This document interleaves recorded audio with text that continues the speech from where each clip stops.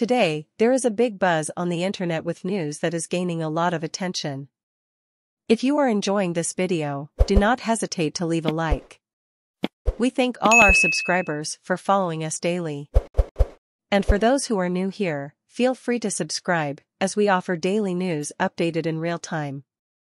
Without further ado, let's get straight to this explosive news. Daniel Alves wrote a letter to his wife, Joana Sans, from Brian's 2 prison, where he remains detained on charges of alleged rape. The former Barcelona and Sevilla player was arrested on January 20, accused of a supposed sexual assault committed at the Sutton nightclub in Barcelona on December 30. After Sans finally decided to separate from him and file for divorce, the Spanish TV program Y Ahora Son Sols gained exclusive access to Alves' handwritten letter to her. "Now, in these difficult times, I regret your decision and wish that life gives us another chance," Alves wrote. "I will continue fighting as I always have with the support of those by my side to show my innocence to the whole world." Wow! I would like to remind you of something important. Do not miss watching all the videos on the channel, as there is a lot of interesting content that is becoming successful. By leaving your like, you will always be reminded by YouTube of new videos that may interest you. Complete letter from Dani Alves to Joana Sans. Meanwhile, Y Ahora Son Sols reported that Sans, who recently announced on social media her split with Alves, was unaware of the existence of this letter. The complete letter says the following.